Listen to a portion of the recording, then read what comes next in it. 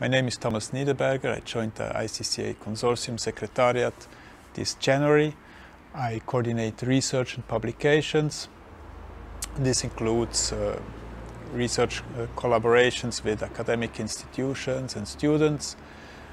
And for the publications, my main activity has been with the self-strengthening process guidance web version, which we have almost finished, and with the case studies for the upcoming major State and Future of Territories of Life report, which is still in production and will be public soon, early next year.